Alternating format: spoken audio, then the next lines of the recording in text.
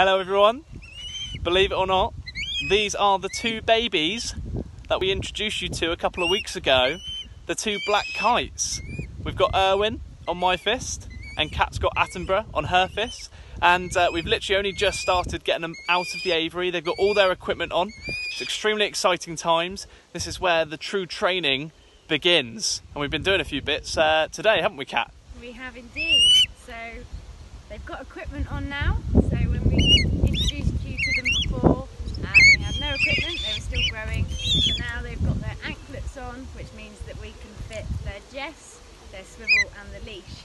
And so we're putting them on posts, and then we're asking them to jump to the glove, and then eventually we're going to progress to them flying to the glove, and then ultimately flying in demonstrations without any equipment on at all. So really exciting, and they're both doing extremely well. This is only day 2 of coming out here and doing this, and they are not phased. They are really cool guys, very settled, and just quite happy looking around and getting to know where they live, which is obviously here at the Trust.